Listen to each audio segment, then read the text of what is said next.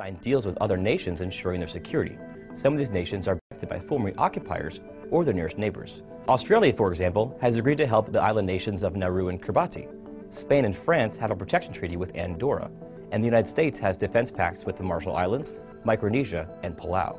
Some nations chose to abolish their military due to high levels of corruption. Panama, for example, dismantled their standing army after General Manuel Noriega was arrested during an invasion by the United States and convicted of drug trafficking, racketeering, and money laundering. They do, however, continue to operate special paramilitary forces. Both Haiti and Costa Rica's militaries were disbanded for similar reasons. But again, these countries receive some level of protection from outside sources. As of October 2014, Haiti has over 7,200 UN troops and police in the country. Costa Rica arrangement with the U.S. Coast Guard to help them combat drug trade there. Other countries have some sort of small military force, be it a national police force or Coast Guard, but these forces are not enough to constitute a standing army. They sometimes